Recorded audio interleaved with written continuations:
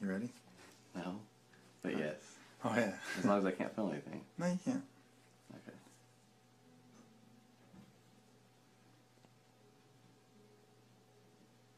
Wow, that's gross. No, it's really cool. Now, sometimes you can pop it like an egg, which we try to avoid here. Right. Because it's under pressure a little bit, so what we're doing here is just, it's only really attached on the top. So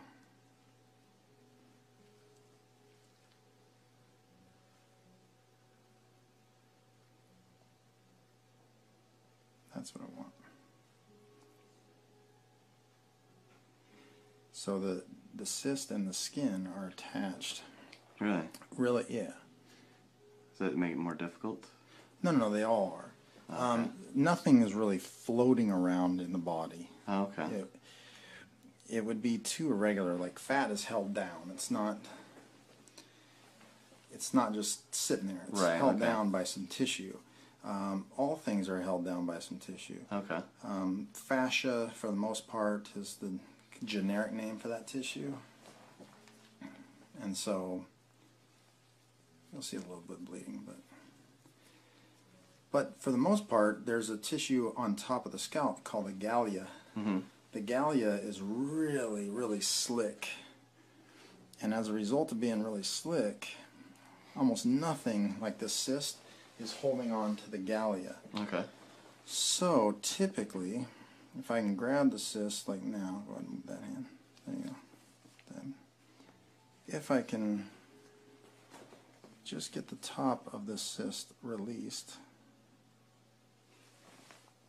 this thing typically will almost come out really easily. And it's really close. It's almost like giving birth if you watch it. It's kind of, well, there's no way to describe it other than that. That's kind of weird. And I've got it on camera. Have you saying it on camera too? So. Oh, that's fine. No, but you watch, and it'll describe it almost exactly if this goes the way I want it to without rupturing this. I think people are gonna, not make fun of me, but tease me, saying, "Hey, you're giving birth to a cyst. Your doctor even said so." Oh, that's true. Let's see. He's crowning. I actually watched when my wife was giving birth. It was kind of weird at first, but then like it was kind of fascinating. It's one of the most grossest but most glorious events you could ever watch. Like, it starts off horrible, and then it ends up to be one of the most beautiful things. Yeah. So I'm rupturing it a little bit. That's all right. There we go. That is, ugh. See, that's a good camera moment right there. Kinds of nasty right there. So.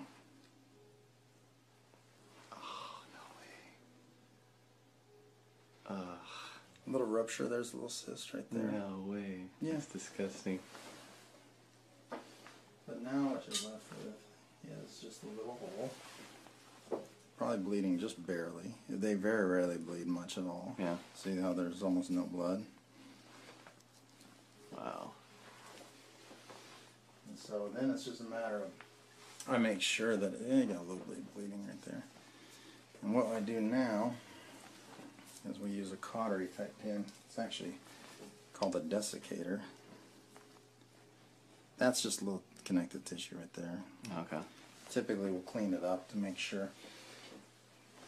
If there's any cyst wall remaining, it can sometimes reform the cyst. So you like to see them come out pretty attached. Right. But you see that little cyst fragment right there? Yeah.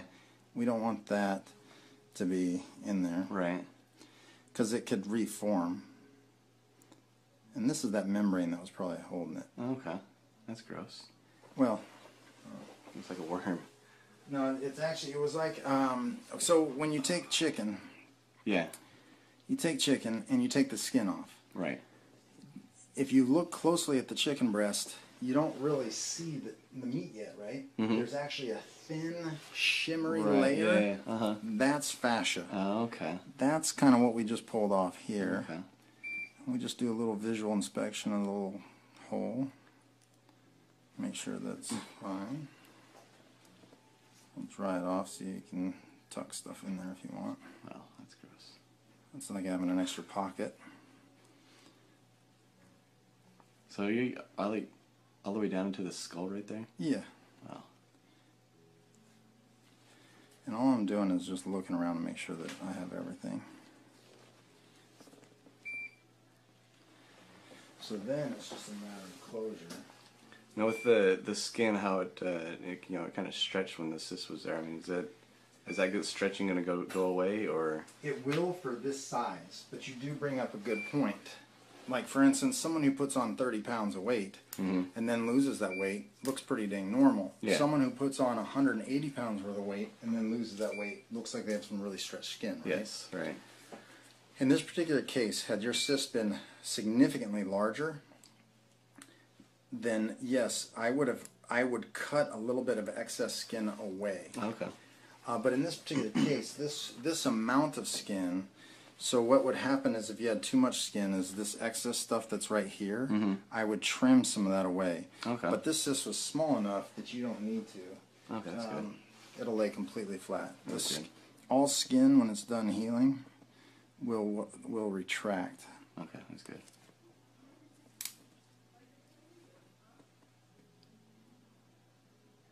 So there won't be like any indentations or anything like that left over. Oh no. Okay. Well, at first, when you first feel it, there's going to be a void there. Right. That void will feel like an indentation. Okay. But eventually, your subcutaneous fat will fill it back up. So your fat underneath the skin will fill it up its place, and it will feel just like normal. Just like normal. Okay. But if you feel it at first, it'll feel a lot similar to a soft spot on a baby's skull. Right, okay. Now is this the dissolving? Yep. You don't need many, but it's going to be a little stronger for you by doing it this way. Right. Because being younger and being willing to do some athletics, you just don't want to have it easy to spread.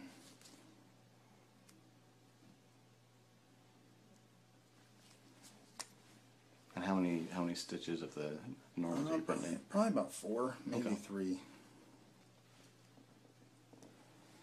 It'll look a little puckered at first. I want it to, because the skin will retract. So I don't want it to look like it's perfectly flat. Okay. And you'll see what I mean by the time I get a couple stitches in. When you look at the seams of a baseball, how it's kind of puckered Right. from the leather being wrapped up, that's kind of what I want this to look like too. Okay.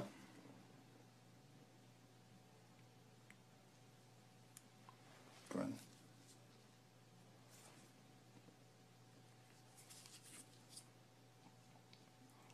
Yeah, I'll let this show us. My wife, she'll be fascinated by it. She's kind of morbid like that. Oh no, actually it is really cool. Yeah. This is what actually got me into this field. Oh, really? I was about to join the Marine Corps. Oh, nice. And I had an ingrown toenail.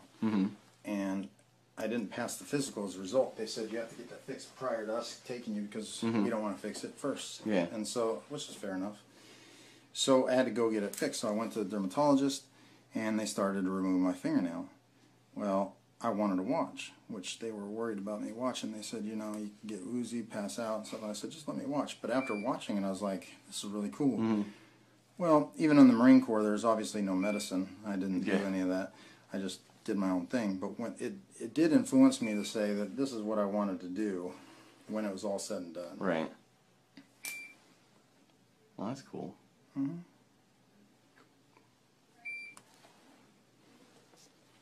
this is the last one. Nice.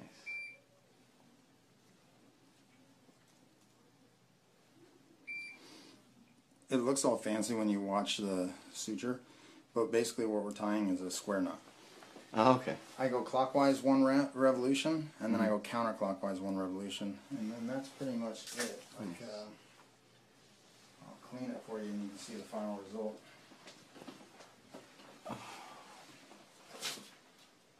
Wow. Oh, that didn't help it. Fantastic.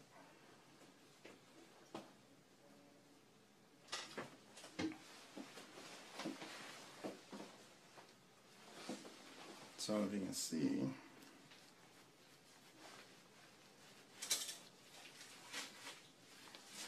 all gone. Oh yeah. Now the little white that you see in this zone, Mm-hmm. that's the lidocaine with epinephrine. Okay. Epinephrine helps it not bleed, and you're all done.